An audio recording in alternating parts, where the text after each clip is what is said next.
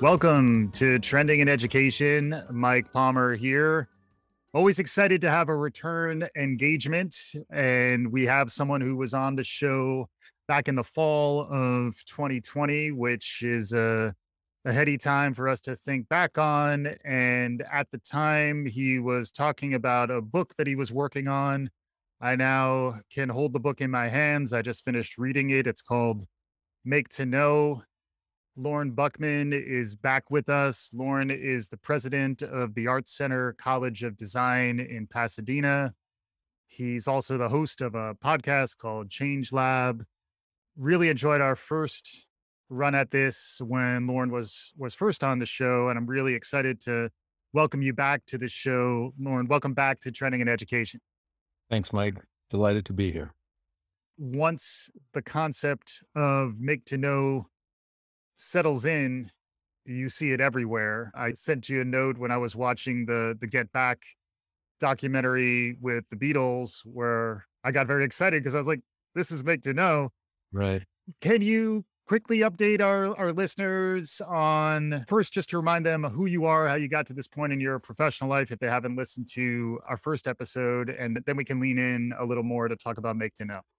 Sure. As you mentioned, I'm currently president of Art Center College of Design in Pasadena, and I've been here for close to 13 years. In a previous life, was president of a couple of other art schools, and then was also on the faculty for 10 years at the University of California, Berkeley in the theater department. And my background is in theater. I'm a theater director, and at one point focused on Shakespeare, but later got into more contemporary dramatic literature, and directed a lot while I was at Berkeley, and taught both practical and theoretical courses. So, and that combination of both the practice and the scholarship of the discipline finds its way into the curriculum of the art design schools that I've had the privilege to lead. Yeah. And then when we first caught up in 2020, we were talking obviously about the pandemic, and then the uprising and the awakening around social justice and equity and many of those challenges, which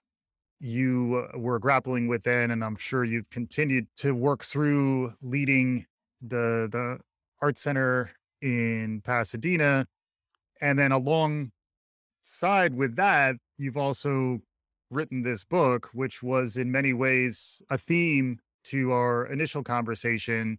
It does seem like thematically it's consistent with a lot of your experience, where you were a director who was making things. From there, you became a university president in different capacities, but still held on to that initial creator sensibility. And then what we talked a lot about, you're working in a design school where you're teaching folks how to make things. Throughout that process, there is a tremendous amount of learning and discovery that happens. You have some really interesting thoughts on the creative process, and then you were able to crystallize that into this concept of Make to Know. And then you went into writing this really interesting book, wide cross-section of makers and artists and designers who you interviewed. Can you catch our listeners up a little bit on what Make to Know is and what's in the book? What I love, Mike, or what I find so fascinating is, for example, when a novelist says that that they created the shell of their characters, and then the characters told them what they needed to say. Similarly, when Umberto Eco, the postscript to The Name of the Rose, says, "I didn't know Jorge was the murderer until I put him in the library." When Alexander Calder, the great artist, says, "I think in wire." These are all examples to me of a kind of fascination I hold of what the making process reveals. In Calder's case with materials, in the case of the writers, the process of writing that opens up possibility. In the case of Eco and the plot itself, in the case of a novelist talking about the character, somehow there's an engagement, a conversation, a dialogue with a thing being made. And what has captured my imagination really is the process that creative people go through, and then it gets democratized to all of us in a really interesting way to understand what making reveals. Now, this I would contrast with what I was raised with, and maybe some of your listeners were as well, with the notion that, and it is a popular notion that surprisingly persists, of Michelangelo seeing the angel in the stone, and he chipped away until he set it free. Hmm. That there was a vision, that the role of the artist or the role of the creative really is to have vision, and that the work becomes the manifestation of vision. Hmm. Now, there may be people who work that way, by the way. I'm not interested in making some sort of rigid statement that never happens. Hmm. Paul McCartney famously woke up one day and said, "I dreamed yesterday," and there it was. You can imagine that there would be some kind of realization of vision. But most artists and designers that I talk to, as well as my own experience, suggests otherwise. Hmm. That it's not really so much a manifestation of vision, that what we have is a question, a notion, a bit of an idea, an urge. Some poets have called it a stomach ache, something that propels us into a world of uncertainty. Hmm. And if we go into that uncertainty, into that world of uncertainty, then we begin to make within it. We begin to engage materials. We begin to solve problems. We begin to improvise and play and understand and go through a process of making that actually opens up, that reveals, that gives us a sense of what the outcome could be, what it might be, Mm. how the product might of our work might take shape. Hmm. We can discover that Jorge was the murderer because we did something along the lines in our making and moving those words around the page Hmm. that opened up the possibility of us discovering something essential about the work. Yeah. So that's what interests me, and that's what the make to know concept is really fundamentally about. What Yeah.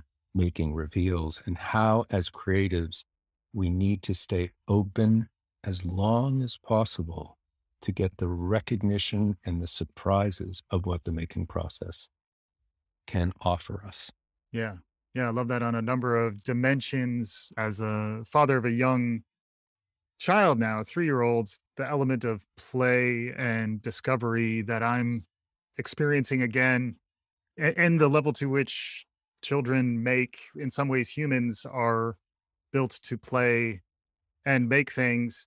I was struck by the breadth of the subjects that you engaged with, although to the best of my knowledge, there were no 3-year-olds. So maybe that's for the next edition. But you did tap into, you were talking to this a little bit just now, you did tap into songwriters and playwrights, screenwriters, visual artists, multimedia artists. You pretty much every dimension of the creative arts. You also work in a design school, which is coming up with automotive design, and you talked about the Tesla Model S and what was involved. The breadth was something that really struck me when engaging with the book. Can you talk a bit about your process and the range of folks that you interviewed as the book was coming together? I was interested in a range of disciplines because I wanted to understand, first of all, if there was a kind of common denominator among the disciplines in terms of this relationship of making and knowing, and if really it was just not a fundamental difference, but only a practical difference, really, in terms of how the artist or the designer work. But what really came through, and this was my own make to know process of writing the book and interviewing people, what really came through and what I learned was that there's a lot of overlap and a lot of commonalities. But really, from writers, I learned about a lot about the blank page and about entering uncertainty. Mhm. And that became something that weaves through the book in really important ways. From visual artists of all kinds of disciplines, I learned about what it means to engage materials and what their experience is and the conversation they have with the materials they use. beautiful example being that one of my interviewees said that when she was in a early figure drawing class, her instructor said, here's what you need to be aware of. Think about the conversation that's going on between the charcoal, the piece of paper, and you. Hmm. And that the charcoal creates some kind of act on the paper, and the paper responds and says, oh, you give me this and I'll give this back to you. And then you begin to see this conversation unfolding. And what I loved about that was the making process defined and the artist engaged and watching and observing and being in a place of responsiveness Hmm. to what was happening along the way. From designers, I learned about the lens of problem solving and how making is this iterative process of problem solving. Mm. That's nothing new in the world of design, but I think what was new was how the making process was defined within the context of design and how that problem solving framework functions to allow for a kind of revelation, a recognition, a surprise that otherwise didn't exist. Hmm. And finally, from performers and songwriters, really it gathers around this notion of improvisation, which is this beautiful way of talking about the make to know process, simply because the process of improvising is identical to what the product is. Process and product are one in improvisation. Hmm. And so that kind of combination is a beautiful illustration of what I mean. So I learned these things from these different disciplines. Hmm. And yet, when you really begin to explore it and listen to the reflections of the artists and designers I spoke to, you see wonderful overlap, and you see each one of those concepts or each one of those examples of making just be part of really every discipline I looked at. Yeah.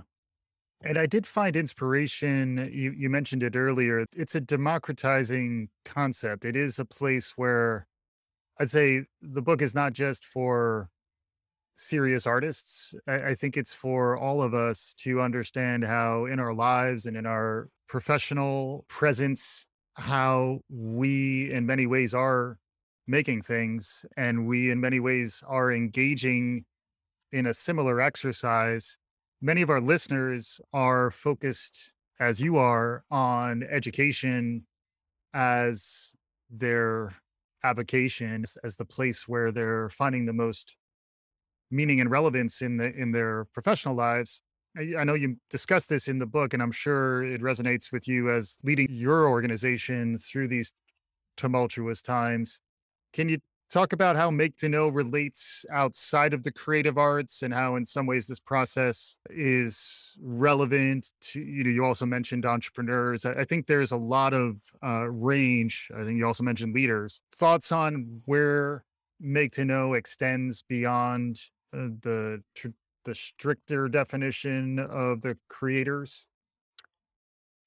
Yeah, the last chapter of the book, after I've woven my way through these four notions of uncertainty, engaging materials, problem solving, improvisation, the last chapter of the book is called Implications for How We Live, and does exactly that. It treats a variety of different enterprises of human experience that relate directly to the make to know idea. And that is, yeah, it's in business, it's in leadership, but it's also, you talked about your young child, it's also about how we learn how to walk. And how we learn how to walk is fundamentally a make to know process for a toddler Hmm. as they move into places of uncertainty. Hmm. But a couple of things to contextualize that. One is that when I first talked about the make to know process, and listeners may be experiencing this right now, of the scores and even hundreds of conversations I had, not all formal interviews, nobody ever looked at me quizzically and said, I don't really get what you mean. It was like this intuitive, oh yeah, I know that. It's funny, artists would say to me, that's exactly my experience, and I've never named it that. And the more that happened to me, I had a moment of deep worry because I thought, am I saying the sky's blue here?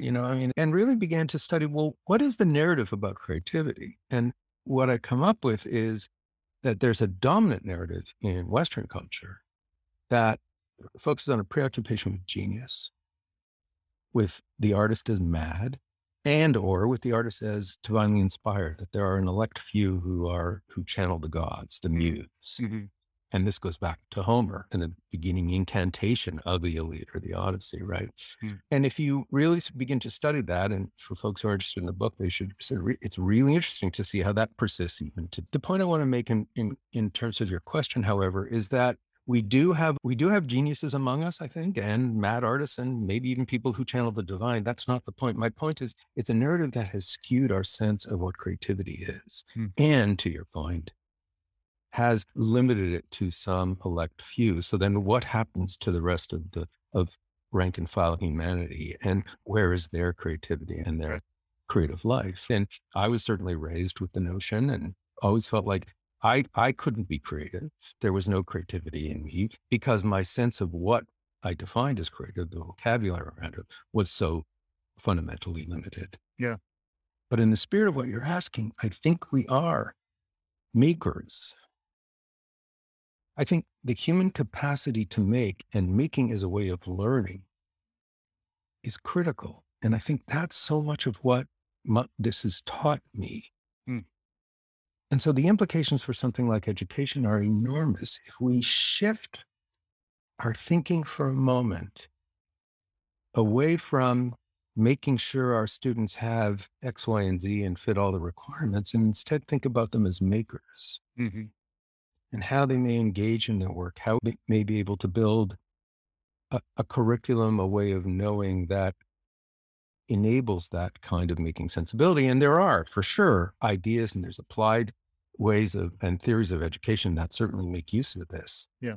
But I think that needs to take hold of us a little bit more so that we can honor the human capacity to make and to know through that Hmm. and through Yeah. the education that we build. Yeah.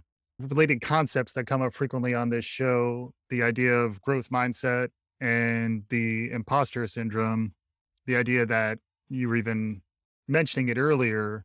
You're now an established scholar and written books and directed many plays, and now you're leading the art center. But you did experience that sense of artists are not like me, or I am not of that genius type. Do you see parallels there? Are there ways in which we need to get beyond maybe more limited conceptions of ourselves and engage in that uncertainty and that stomach ache you were referring to? This sense of I am less than I want to be, so that through the process of then engaging with that, going through that discomfort, the old gym metaphor, pain is weakness leaving the body. You have to go through that discomfort to truly achieve something meaningful on the other side. Thoughts on the imposter syndrome, growth mindset? So here's how I make sense of this. We get a little bit binary when we think about who's creative and who's not. And it's one of the interesting experiences as I wrote this book and as I interviewed people. On occasion, the idea of make to know would be misinterpreted as making it up as you go along or building the plane as you fly. And it has absolutely nothing to do with that. That is a complete misconception because I actually believe that we have our education, our experience, our skill base, our priorities, our ethics, our overall commitments to human thriving, whatever it might be. Those elements are essential to anything that we do and to the creative life. So the Gladwell 10,000 hours becomes significant here. We do need that. We do need the skill. But the misunderstanding is that's the scaffolding. That provides us with what the scaffolding that we stand on, but as we reach into uncertainty, we do. Hmm. And so then you begin to imagine the supremely talented individual has a scaffolding that they can stand on that may be different from somebody who has a different talent ability. But it doesn't become about that. That becomes a kind of structure that is used, a way to support. But the courage to go into these places of the unknown and to really discover and to bring life to a work because that discovery process is happening is the essential element here. Mhm. Now, somebody with less experience or an amateur or somebody who is just beginning to learn or beginning, so the scaffolding is different and it doesn't allow them to reach as high, that they may not feel as comfortable or as courageous to enter this place of uncertainty, but they build that skill over time. That's the business I'm in educating artists and designers Mhm. to help with the skill and the courage and the experience and the sense of self that allows them to reach into these places of uncertainty and discover. Mhm. And it's important to stress actually that so much of the motivation to write this book was for my students Mm. who I witnessed stuck because they didn't feel like they had it all figured out beforehand. Mhm. They didn't have that vision because they're stuck in that old idea that you need to know it all, that the work of the artist or designer is manifesting an already preconceived vision or idea, Mhm. as opposed to allowing themselves to ride on that question, that notion, that idea, that brief that will bring them into a place of uncertainty. The more work they do, the more experience they have, the more strength, the higher they can reach. And they can go into these places of the unknown and begin to discover something that could never have been imagined Mhm.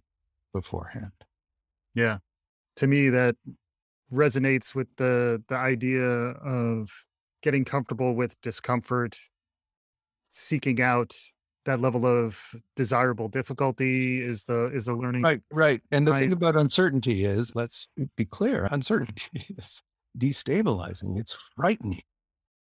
It's a difficult place, but it's also a deeply creative place. Mm. And that's the point. Yeah. And if we're willing to go in, and again, something like our education or our skill, our experience, whatever it is, helps us have the boldness, the courage to go into that difficult place. Mm. But without going in, the discovery can't happen with the same power or the same possibility. Yeah. And I do think the examples that play out in the book signal to us that even these established artists are operating in a very similar, uncertain way. And in some ways, they need to continue to challenge themselves through some process of reinvention and leading in through new entry points into new frames of uncertainty that in some ways the process really never ends for us. And Right. the other dimension that I wanted to bring in is this particular moment in time is more uncertain than perhaps any other that I've experienced in my several years upon the planet. Are there rays of hope in these difficult times where, in some ways, there's more uncertainty, there's more emotional upheaval that is causing that itch among many of us to express ourselves and to lean into creative expression? Do you have any reflections on the crucible in which we're living these days? And in some ways, I think it makes your book even more relevant. But any perspective on the challenges we're facing and how that relates to Make to Know? I think if we begin to see uncertainty as a creative space and not just as a kind of threatening, destabilizing space, I think that it really is the way to begin a response to your question. It's such a good question. How do we see this moment as a way to gather up our values, our principles, our thoughts, our beliefs, and use it as a scaffolding to support us as we explore this new world? Mm. And amazing things happen in that world. And I think of the novelist Amy Tan, who, who's in the book, and she talks about how she uses quantum physics to describe it, which she says she knows nothing about, but she uses it anyway. And you begin to think about that space of uncertainty and its gravitational pulls and its black holes and its explosions and its particles and all the various different dimensions of it and how you begin to engage and negotiate that. Well, here we have a kind of opportunity at this moment Mhm. to be able to explore, to discover, to remain open to what we deliberately don't want to know. It's Ann Hamilton, the great artist Ann Hamilton, talking about we need to actually cultivate a place of not knowing so that we can exercise a discipline, and maybe that's another way to talk about this moment too, exercise a discipline to stay open to our creative engagement with this place of uncertainty. And it's interesting, it's not a passive thing. It's an active making. And that's another subtle but really important distinction. It's not like we're just, okay, tell me, universe, or let me know. I am a creative, I am engaged creatively. Hmm. And it brings me to a kind of link. You said it touches on everything, but it also touches on our spiritual lives and what it means to engage with the uncertainty of the world, and what it means to pray as an improvisation, and what it means to discover who we are in a kind of making in relationship to something larger than ourselves too. So there are so many ways in which I think this becomes incredibly important. I think the other thing that I would say too, that I learned about well, a couple of things I would say. One is that designers in particular teach me that constraints, which we tend to think about as limiting our options, actually paradoxically open possibility. And designers look for those constraints as a way to help shape what it is they do. Mm. And improvisation becomes important here too. Improvisation doesn't happen out of nowhere, as from reading the book. Improvisation happens within some kind of frame. You need that frame. Mm. If we begin to think about our lives, the way we educate people, the way we build businesses, the way we create things in terms of not so much a rigid layering of things, but as open frames where the breeze can blow a little bit, and Yeah. understand that we engage within that context and we begin to discover what that is, and maybe even build and create beyond the perimeters of what that frame allows. Hmm. Yeah. So those kinds of ways of thinking about constraints and frames, I think, are important, and a really significant way in which we can think about this moment too. What is the frame we have? What are we creating within it? Yeah. How do we move forward? How do we leave ourselves open? Discipline in I think, Buddhist teaching of the not knowing mind Right. and what it might bring. Mhm.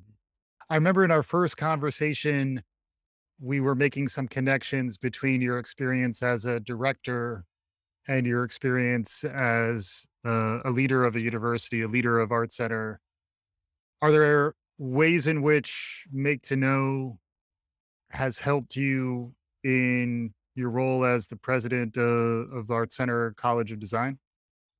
It's who I am. I'm for sure, in so many aspects of my life, a make to know person. And I would say that's true as a theater director. I would say that was true as a writer for sure. I'm quite like the great late Joan Didion, who said, Mm, mm, would have no reason to write if I could access my thoughts in any other way. That's perfect make to know. You mhm, need to do the writing to know, in this case, to know how she thinks, to know the self, mm. which is enormously important to mention in all of this as well. Yeah.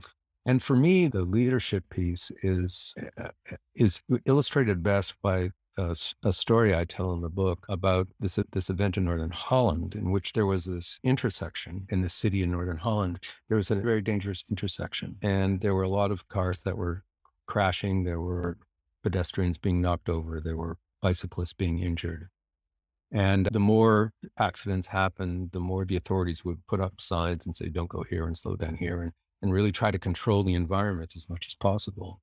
And the more they did that, the worse it got. Uh, a very creative and interesting traffic designer, a guy by the name of Hans Monderman. And this is almost 20 years ago now. I discovered this about 15 years ago, and I was blown away. Hans Monderman came along, and he had a very different philosophy and very different approach. And he was actually inspired by watching how people operate on a crowded skating rink, and that they actually watch out for each other in an interesting way. And there's a few idiots who cause commotion, but the basic human instinct is that they move together in interesting ways. And you can think about that in nature too, with a flock Mhm, of birds or a school of fish. mhm, And what he wanted to do was, rather than create this kind of authoritarian imposition on the situation, to remove the restrictions and open it up possibility. And so he created a roundabout. And then he talked about what happens in the experience of cars that are approaching this roundabout. And he talks about it in the language of uncertainty, that you're not exactly sure where you're going, mm, and you naturally slow down. And the moment he created this roundabout, people began to take care of themselves. mm. Cars slowed down. They yielded to each other. They, like on that crowded skating rink, that it drew upon that instinct, what was best in them, to work together with them. Mm, Crashes stopped. Pedestrians were safe. Bicyclists weren't injured. mm, It's a beautiful story. And so why it's so important as a metaphor of leadership to me is I think if we can create the roundabouts in the places we lead, what it allows for is a community to take ownership. In this case, in Monerman's case, they took ownership of their own safety. It wasn't opposed from externally. They experienced it. They engaged it. They were makers of what needed to happen. mhm, And so you begin to think about leadership as enabling a kind of making, mm, even if it means people have to go into a place of uncertainty. Because think about it. I was saying uncertainty is a scary place before. Without those signs telling you what to do, it can potentially become scarier. mhm. But something else happened and a problem was solved. And I think a follow the leader metaphor, come with me, follow me. I know the answers. I know what to do. I'm the authoritarian voice, Mm, is a very different kind of leadership than I am someone who is working with the community to create a structure for human thriving, mm, human safety, human growth. And I think that's, for me, what my experience has been as a college president. It's been really trying to work with communities to build the roundabouts that allow them to thrive, that allow the most important moment in the experience of the college, a kind of learning moment, can happen mhm. without authoritarian signs of saying, do it this way, do it this way, do it this way. I have the answer to it.